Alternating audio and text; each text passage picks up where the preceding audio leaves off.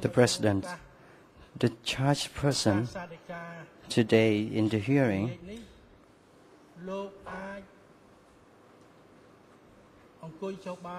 you are allowed to be seated if requested. So I would like you to have your expression.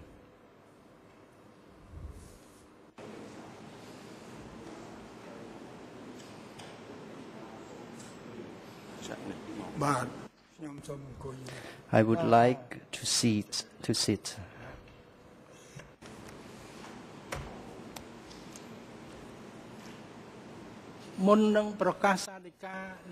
Before the pronouncement of the decision today,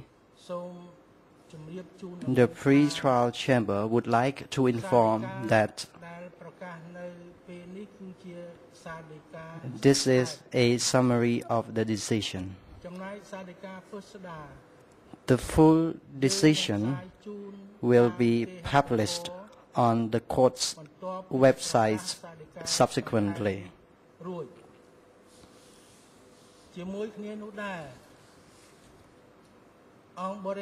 Also,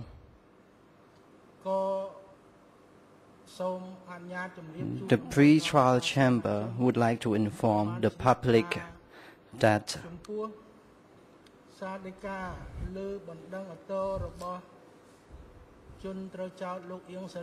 this decision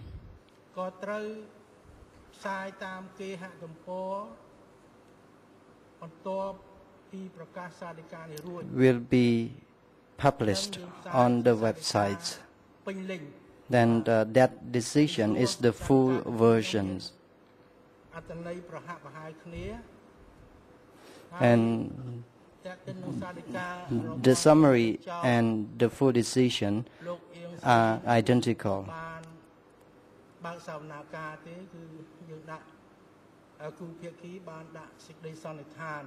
Then as for the decision of Ieng Sary, we have decided on the basis of written submissions, and we will also publish the decision of Ieng Sary this evening. I would like to pronounce the decision of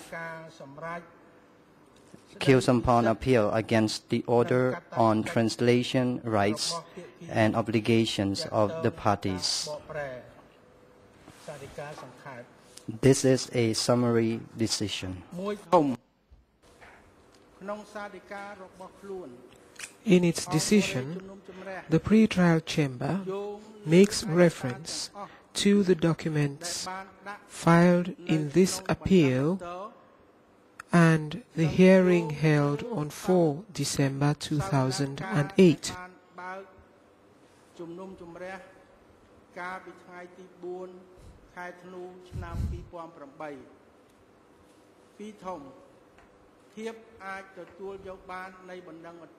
Two, admissibility of the appeal. On 19 June 2008, the co-investigating judges issued their translation order, which was notified to the parties on 23 June 2008.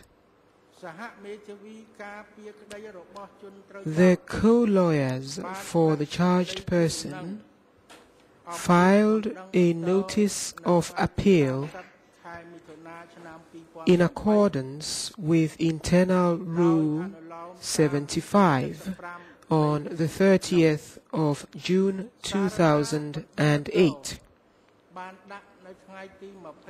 The appeal brief was filed on the 22nd of July 2008 and therefore in time.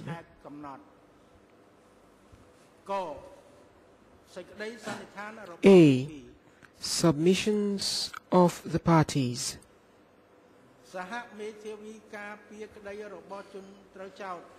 The co-lawyers for the charged person request that the pre-trial chamber 1. Set aside the co-investigating judge's decision denying the request for translation of the case file. 2. Note the violations of the charged person's rights as a result of the absence of translation. And 3. Immediately and unconditionally release the charged person. They do so on the grounds that the co-investigating judge's decision lacks a legal basis and that the charged person's rights have been violated to such an extent that it is no longer possible to uphold his right to a fair trial. 3. The co-lawyers more particularly argue that the translation order violates the charged person's rights to legal assistance, to participate in the proceedings, to equality of arms, to have adequate time and facilities to prepare a defense, and to be tried within a reasonable time.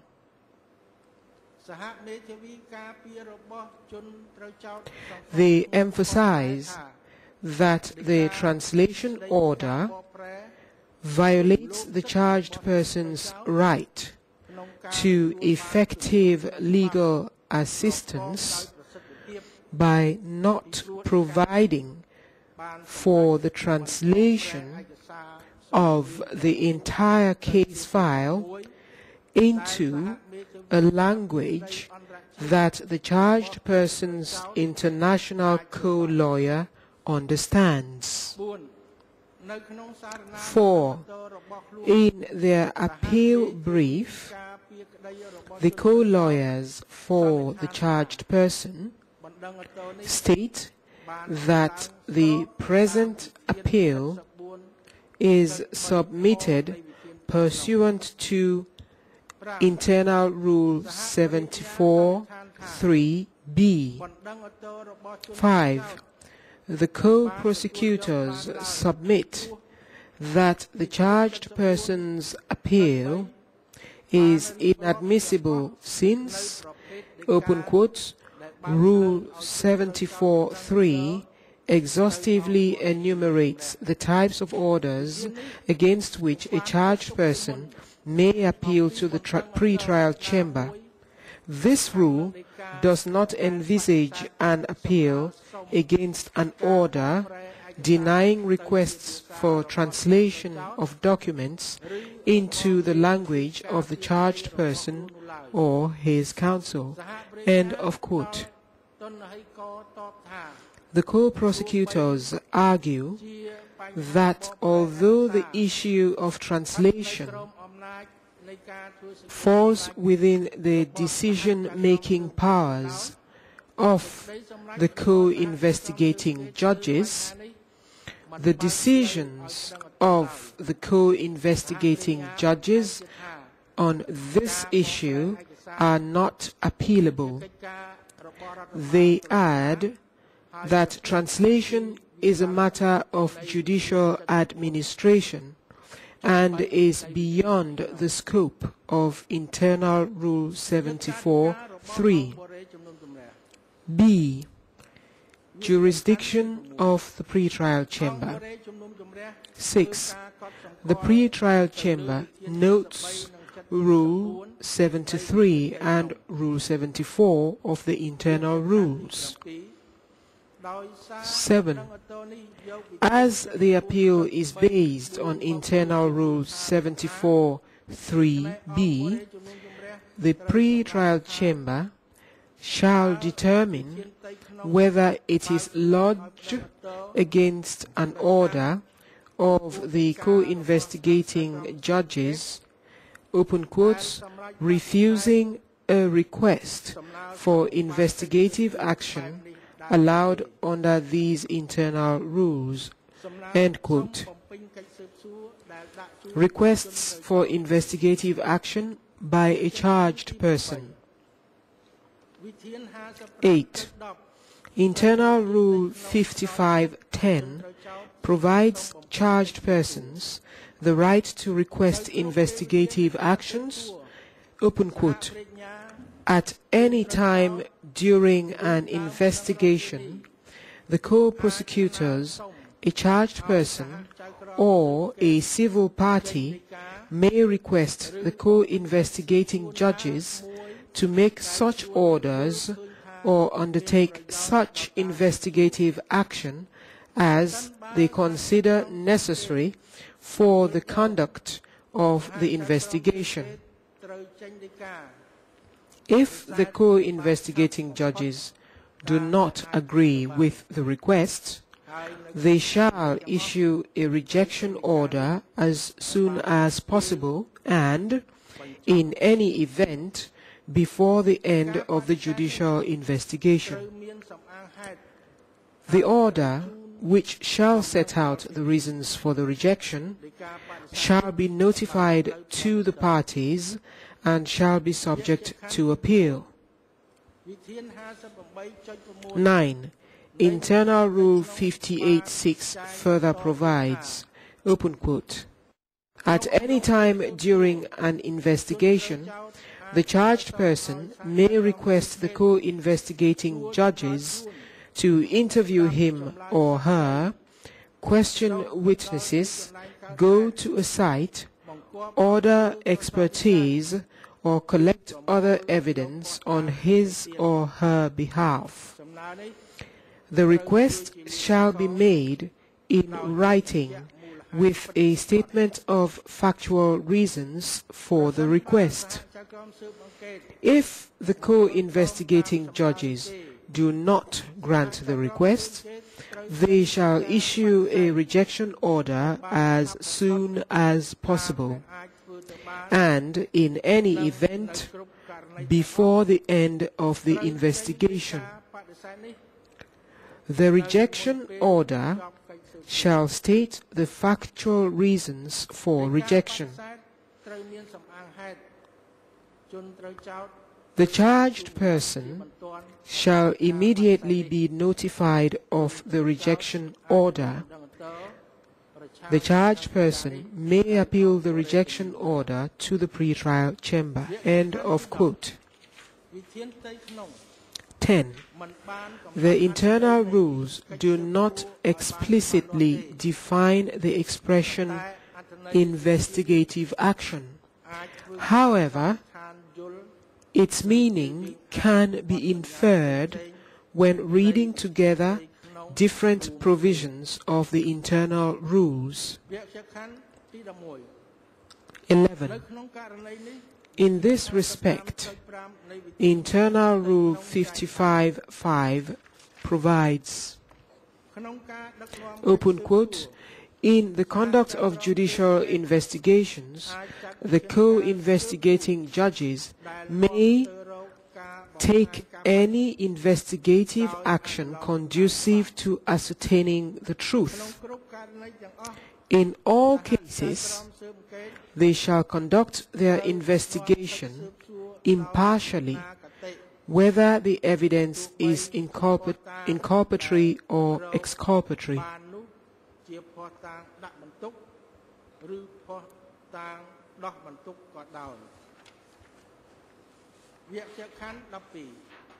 (12)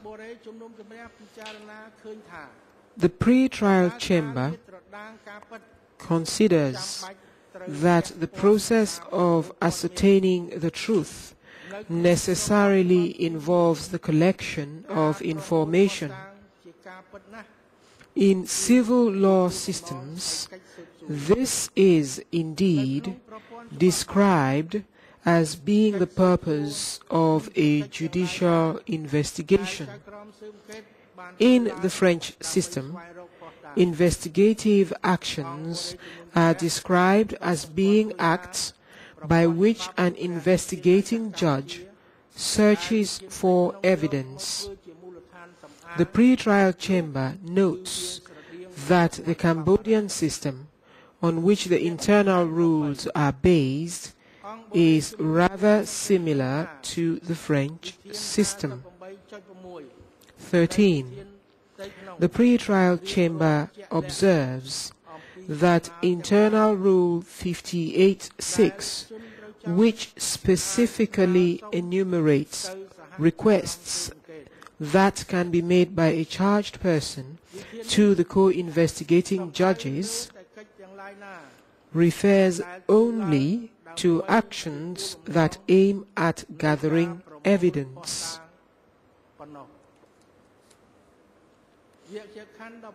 14.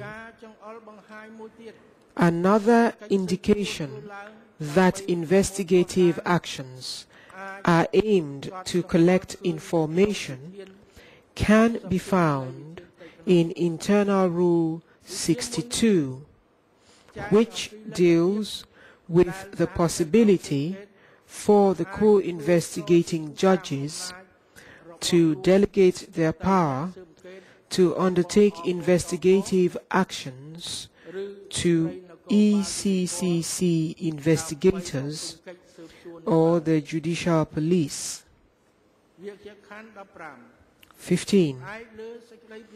On the basis of these considerations, the pre-trial chamber finds that requests for investigative actions should be interpreted as being requests for action to be performed by the co-investigating judges or, upon delegation, by the ECCC investigators or the judicial police, with the purpose of collecting information conducive to ascertaining the truth.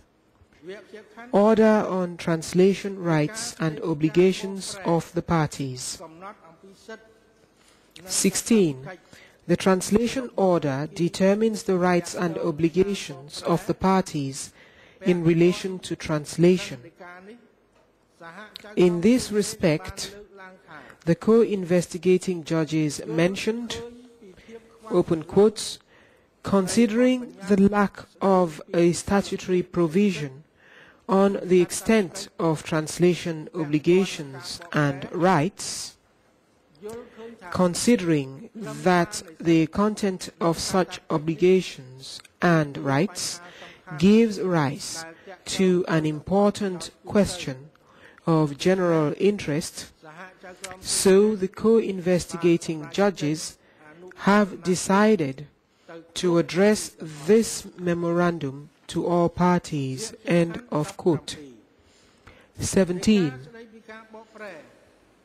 The translation order does not constitute an action that aims at collecting information.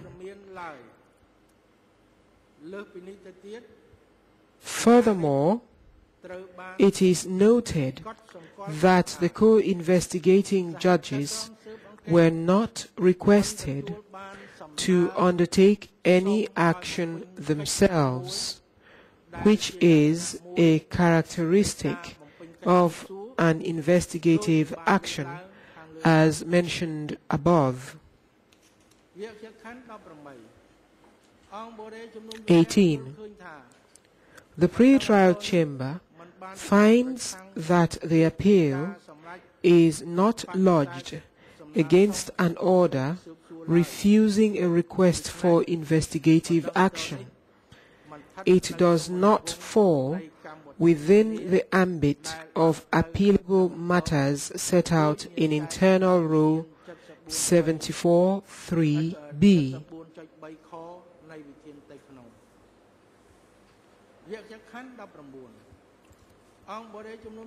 19. The pre-trial chamber further notes that there is no other specific provision in the internal rules allowing the charged person to appeal the translation order before the pre-trial chamber. 20. The internal rules provide for a number of orders that can be appealed to the pre-trial chamber by charged persons. The list is exhaustive, and the pre-trial chamber has jurisdiction to decide only on appeals against the mentioned orders and decisions. Other orders of the co-investigating judges are subject to control through the annulment procedure, which ensures that a charged person may request that a proceeding affected by procedural defect which infringes his or her rights be annulled. The pre-trial chamber observes that this procedure is different from the appeal procedure and therefore requires different actions from the co-lawyers to lead the issue before the pre-trial chamber. The right to a fair trial. 21.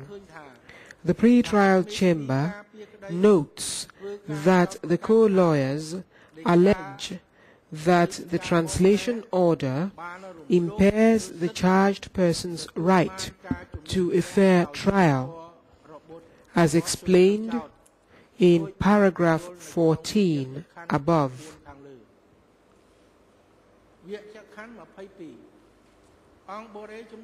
22. The pre-trial chamber will examine whether Internal Rule 21 requires that it adopts a broader interpretation of the charged person's right to appeal in order to ensure that proceedings during the investigation are fair and adversarial, and that a balance is preserved between the rights of the parties. 23. The translation order provides that the charged person is entitled to receive translation into French of the following documents: any indictment of the co-investigating judges, the elements of proof on which any such indictment would rely, the introductory submission and any final submissions by the co-prosecutors, the footnotes and indexes of factual elements on which those submissions rely, concretely D3 and D3/Roman 1 to 4. All judicial decisions and orders and all filings by the parties before the ECCC as provided by Article 7.1 of the Practice Direction on Filing Documents before the ECCC. 24. Pursuant to the translation order, these documents shall also be transmitted in Khmer, the charged person's mother tongue. 25. The co-investigating judges specify that this order is designed to determine the rights and obligations of the parties during the investigation, and that, open quote, it is for the trial chamber, once seized of the case file, to manage the translation requirements of any trial as the interests of the proper administration of justice and of the right to a fair trial dictate. End of quote.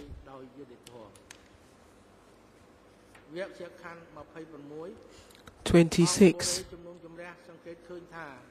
The pre-trial chamber observes that the charged person has, pursuant to Internal Rule 21(1)(d), the right to be informed of the charges brought against him. However, neither the ECCC law nor the internal rules provide charged persons an explicit right to receive all documents contained in their case file into their own language or that of their lawyer or lawyers. The fact that a language is one of the 3 official languages of the court does not amount in itself to a right for the charged person to have all documents contained in his case file translated into this language. 27.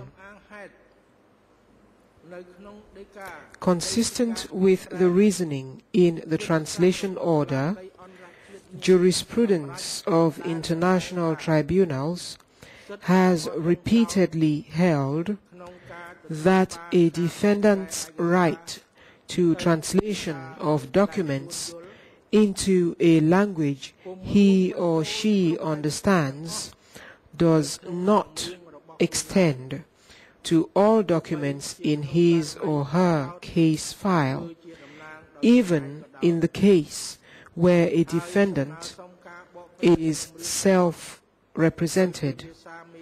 A request for translation of the entire case file into the language of the defendant's lawyer has also been denied.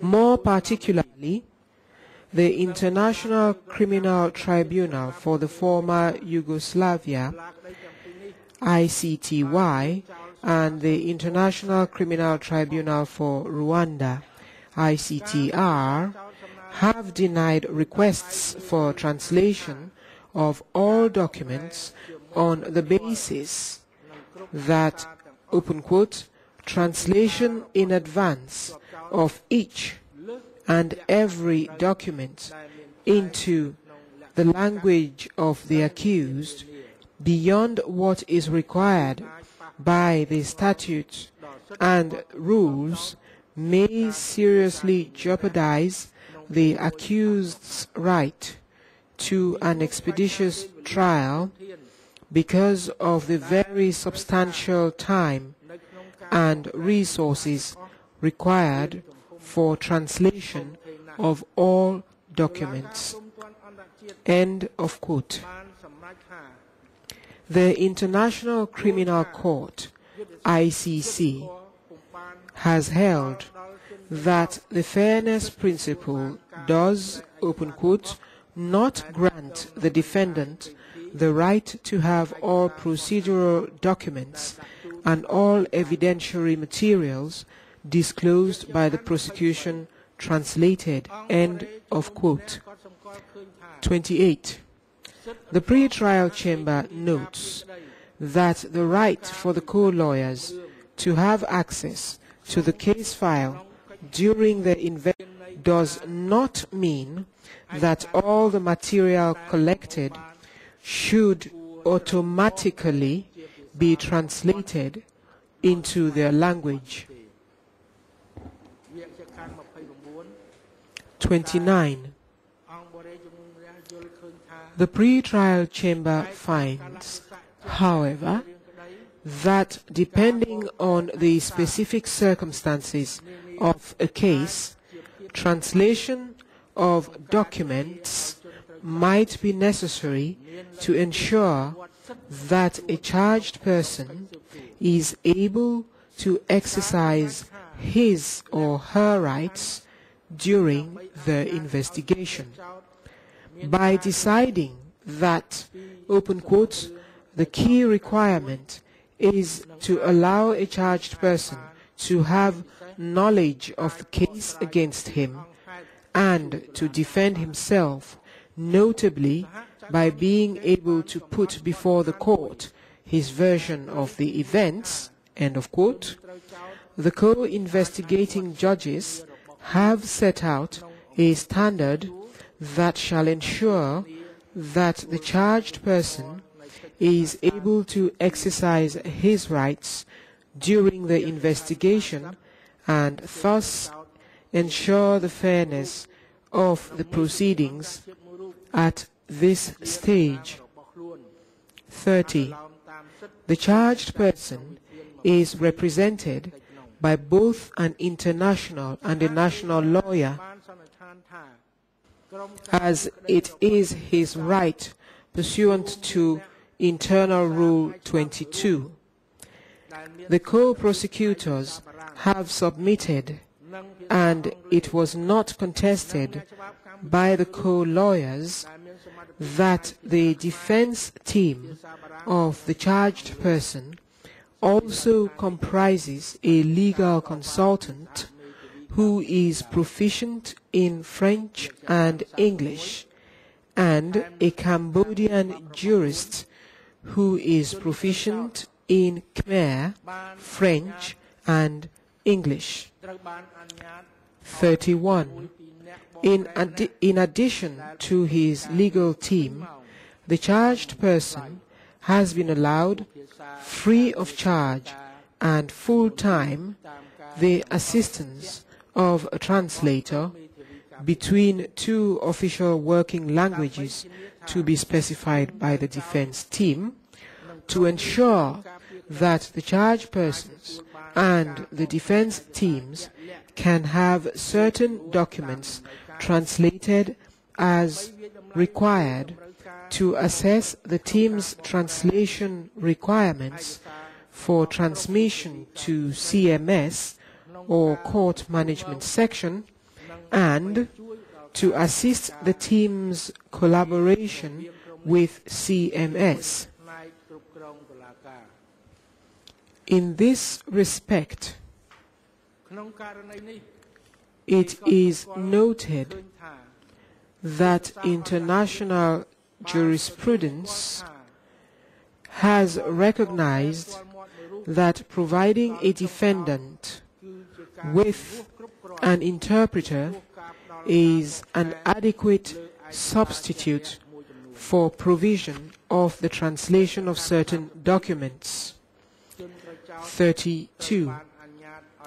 The charged person is also allowed to identify specific documents and request their translation.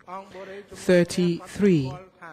The pre-trial chamber notes that the ICTY and ICTR have found that exculpatory material shall be made available to the defendant in a language he or she understands, in order for the defendant to be able to prepare his or her defense. The pre-trial chamber considers that the defense team is in a position to properly identify the material that could be exculpatory and then request translation of these specific documents, which it is allowed to do by the translation order. 34. The pre-trial chamber finds that the charged person's rights safeguarded in Internal Rule 21 are not violated. The translation order is in accordance with international standards in respect of translation rights. The provision of a translator for a multilingual team of lawyers ensures that all necessary linguistic requirements are properly met for this stage of the proceedings before the ECCC. The pre-trial chamber therefore finds that Internal Rule 21 does not force it to interpret the internal rules in such a way that the appeal against the translation order should be declared admissible. Therefore, the pre-trial chamber hereby decides unanimously that the appeal is inadmissible. Phnom Penh, 20 February 2009. Security, please return the charged person to the detention facility. This hearing is adjourned.